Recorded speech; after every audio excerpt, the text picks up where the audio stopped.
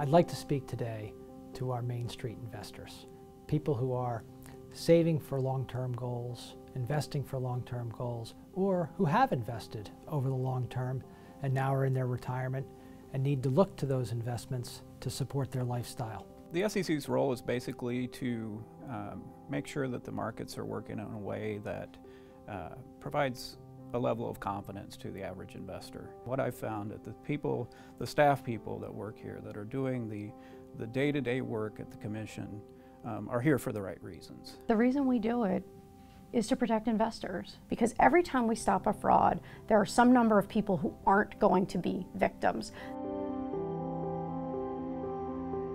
Our markets are an important part of facilitating the American dream.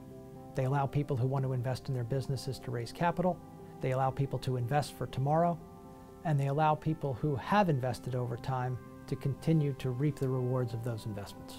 But I understand that there are bad actors, and that if we don't keep them out, it will spoil this very good thing that we have.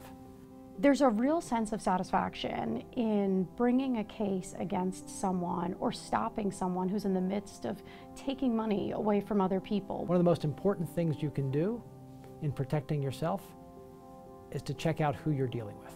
And the first place to start with that research is our website at investor.gov. That's a website that people can get a lot of information about different types of investment products. But you can also find out about investment professionals there. To see whether the person who's selling them securities or trying to sell them securities is a licensed individual, whether they have a bad disciplinary history, have they been in trouble before, have we sued them before? Those are all things you should know.